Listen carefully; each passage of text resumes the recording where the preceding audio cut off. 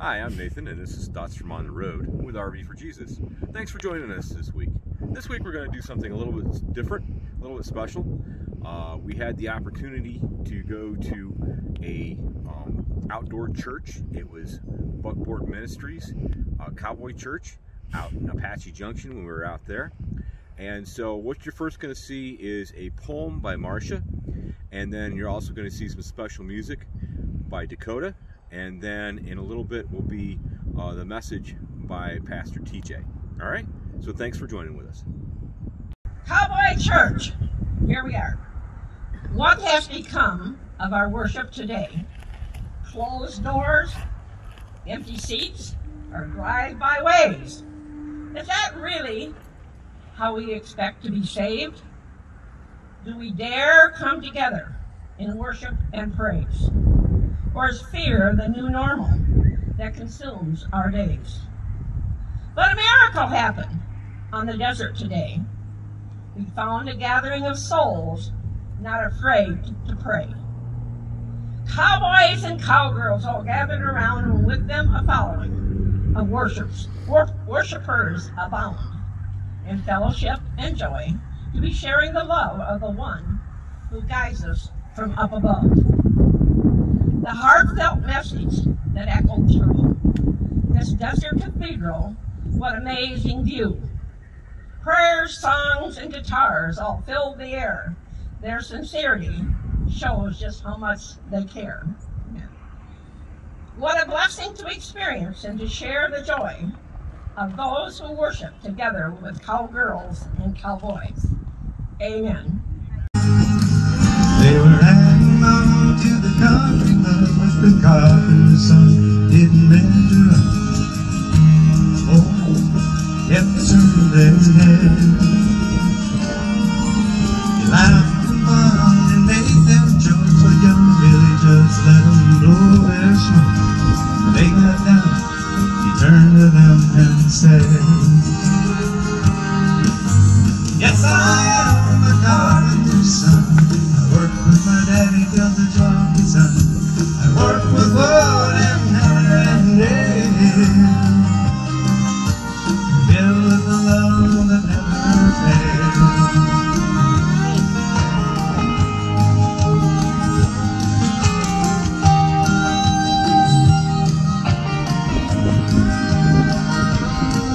And he told them a story that came from above about a man whose only crime was love.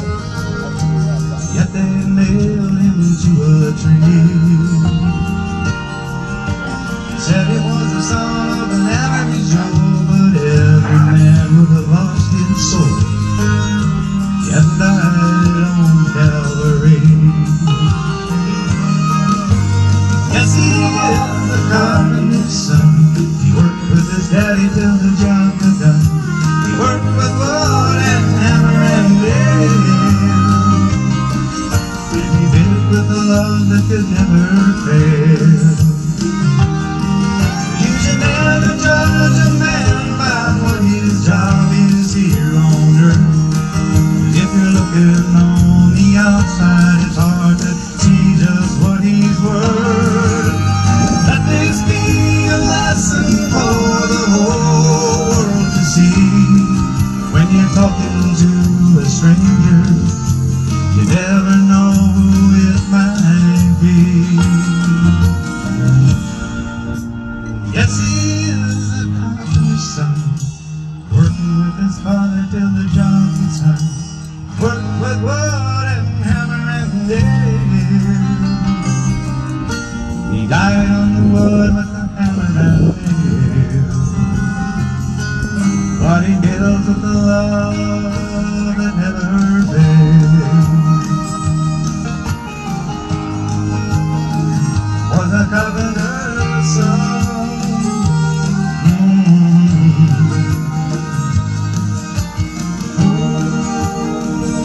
a carpenter's son. Just a carpenter's son. Oh, yeah. All right, thanks for sticking with us. Now, Pastor TJ is going to be bringing a message about about worshiping God and how we're worshiping God.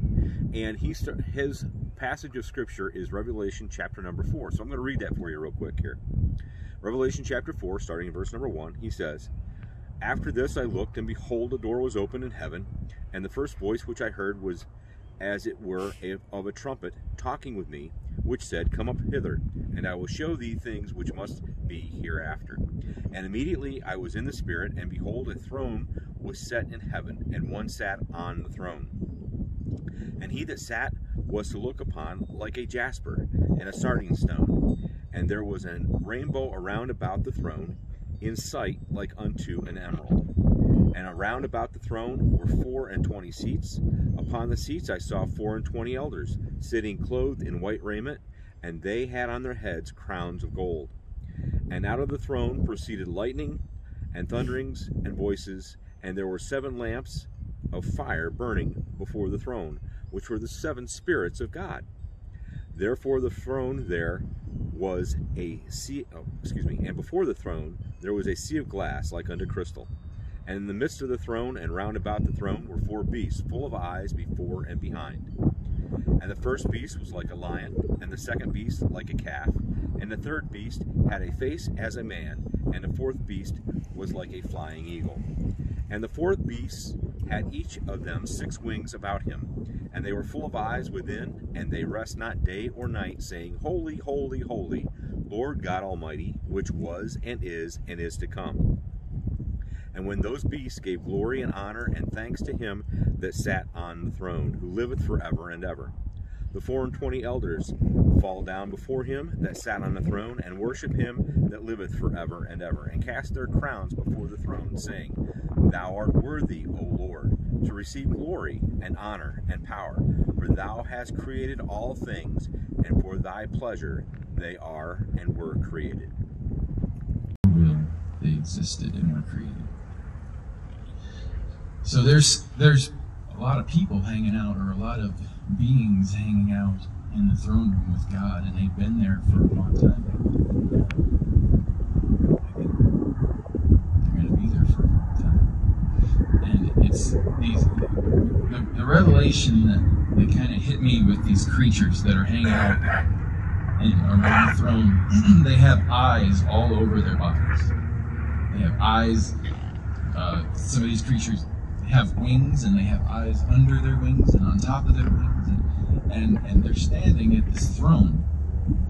And I'm thinking to myself, okay, if that was me, I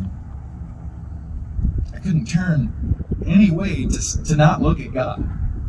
So there's something that these beings are created to gaze upon the beauty and the wonder of God, and they can't stop. They can't close their eyes. You know what I mean? There's eyes all over them. And then at some point, they cry out, Holy, holy, holy, you're worthy, holy. And these elders grab their crowns and they throw them at the feet of God at the throne. Because I believe that they're getting this revelation, another revelation. So they're sitting there with him and they're gazing upon him because he's worthy, because he deserves to be gazed upon. He's beautiful. He's more beautiful than anything we could ever imagine. He's more wonderful. He's more amazing. There's more depth to God than we could never search him out and be done. There's just always more. And I believe that these beings in the throne room are getting that revelation. And every time they get that revelation, whoa! They grab their crowns and get this thing off my head. I don't deserve this. You are worthy. You are worthy. And they fall down on the ground and cast their crowns. And that's what's going on in the throne room. It's just like, he's just like, who wants to see another side of me? And it's not because he is a prideful God. It's because he wants to share. He's amazing. And he wants to share with us. He wants to open our eyes. He wants to open our hearts. And he wants us to know who he is right now. And so when we lift our eyes and our hearts in worship, and we gaze upon his beauty on the throne, I believe that he's going to share more of who he is with us. And I believe that spiritually, we get to just cast our crowns at his feet and say, no, You are the only one that's worthy. You. And he says, my son is worthy. And Jesus is sitting right there at his right hand, interceding for us, which is just amazing. Like, we have the best intercessor that we could ever want. The Son of God is interceding. He's praying for us. He's praying for our souls. And that God would protect us and that he would carry us through. So, I brought that up because I want to play a song this morning. And I just kind of, I was going to play it first and I thought, nah, because then I'll just have to play it again. But I really, really want to meditate and lift our eyes to the throne room and think about this one seated on the throne that these beings have to gaze upon. They can't help but gaze upon him, and they never get bored. They never get tired. And we're worshiping here, you know, day to day. We've got the mundane stuff going on, and we can just kind of get bored and dull with things. But if we really saw this one seated on the throne, we would not be bored, and we would be able to answer that question. We could just say, oh my gosh, how boring would it be to just sit in heaven and just sing songs all the time? You know, because some people, that's not their thing. But I believe it's much, much deeper than that, and I believe that he pours out just deep, deep revelation that even for these supernatural beings. Am I talking too quiet? Okay. All right, cool. Even these supernatural beings that were created to be in the throne room. Because we hear what? God is an all-consuming fire. That's pretty scary. We hear that Moses wanted to see God's face. He wanted to see. He said, I want to see what you look like. God said, well, hide in this crack in the rock, and you could look at my shadow. But if you try to look at anything else, you're probably going to die. Because he is... It's just who he is. He doesn't want to kill us. David had his ark, and God's presence was in the ark, right? And they were carrying it around. And David was a man after God's own heart. But David's soldier, one of his guys, Uzziah, you know, they were walking, carrying this ark, and they tripped, and the ark started to stumble. And Uzziah, thinking, I'm going to stop this thing. Just in his own, you know, natural mind, thinking this is a good idea, he touched it, vaporized it, just because of the power of God. He warns us, don't mess around with his power, because it can be too much for you. Don't take my name in vain, kind of stuff. He's a powerful God, more powerful than all the other gods, the little g's. Little G gods. I think in this time, in this day, in this season, we see all kinds of crazy stuff happening. It's real easy to when you're seeing division all over the place, you're seeing bitterness, hatred. God says hearts will grow dark, hearts will grow cold. I don't know that we're in the last days, but I think we're getting closer. It's getting kind of ugly, and I think we really need to be grounded in the love of God, because it's really easy to get overtaken by resentment and bitterness, especially when this is kind of all this bad energy coming through the TV and everything everybody's talking about. And all the backbiting and all the slandering, and who knows who's telling the truth anymore. But that's why we need discernment so bad. We need to be gazing upon the one on the throne and asking him for direction, asking him for understanding, for truth, and for discernment, and for strength to make it through whatever we're supposed to make it through. And I think if we continue to turn our hearts to the throne of God, and we continue to just lay everything at the feet of the Lord, and ask him to carry us through, because what he says, in our weakness he is strong. So We can embrace our weakness. It's okay. Because we're never going to be as strong as God, and He's in our corner. He actually is ravished by one glance of our eye, it says in Song of Solomon. How crazy is that? That this one on the throne with dancing light and emerald rainbow and thunderings and lightnings, and He's an all-consuming fire. He waits upon us to look up at Him, and one glance of our eye, He's ravished by it. Now, that's why these elders throw their crowns to the ground and just, I can't. You're too good, you're too amazing, and here you invite me into this wonderful love story. It's amazing. So I'm going to sing a song, and I'm sure some of you know it. It's been done lots, but the words are great, and it's simple. It's How Great Is Our God, Chris Tomlinson.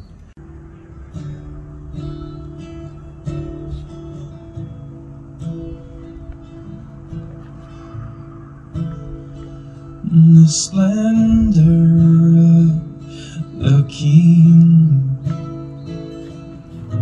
clothed in majesty, let all the earth rejoice, let all the earth rejoice. And He wraps Himself in light, and darkness tries to hide, but it trembles at His voice. Yeah, it trembles at His voice.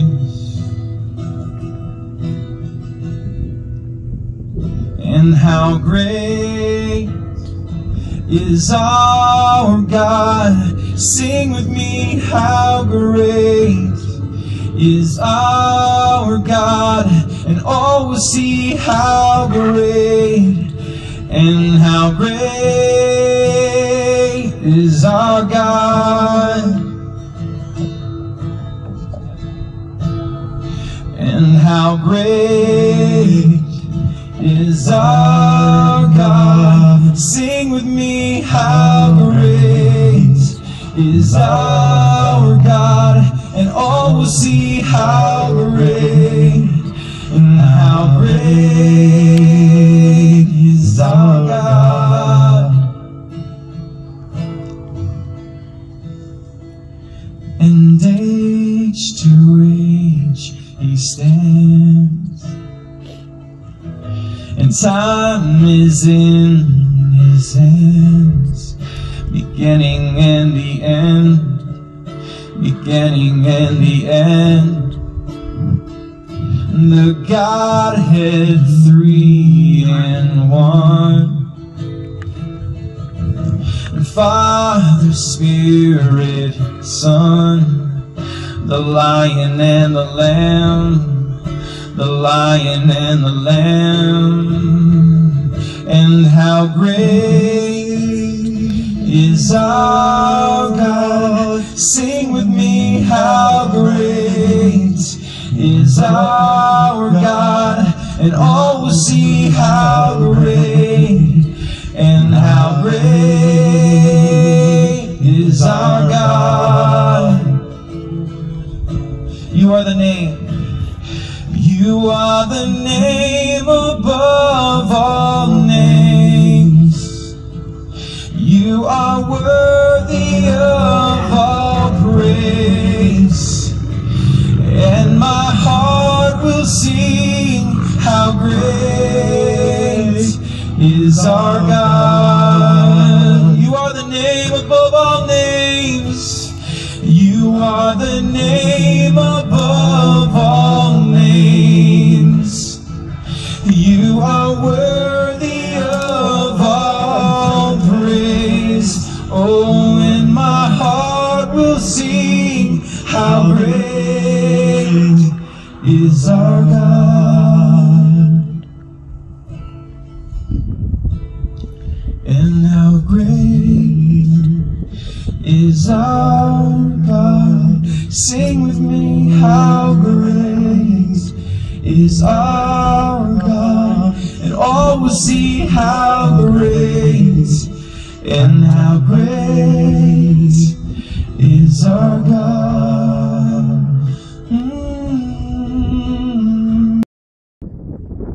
Thanks again for joining us. This has been Thoughts from on the Road with RV for Jesus. And this week we've had the privilege of bringing to you TJ, Pastor TJ, and Buckboard Ministries and their Cowboy Church from outside at Superstition Museum in Apache Junction. If you like our videos, please subscribe to our YouTube channel. Check us out on our webpage at rvforjesus.com and also like us on Facebook. Thanks again for joining us. And remember, when you wander, wander with a purpose.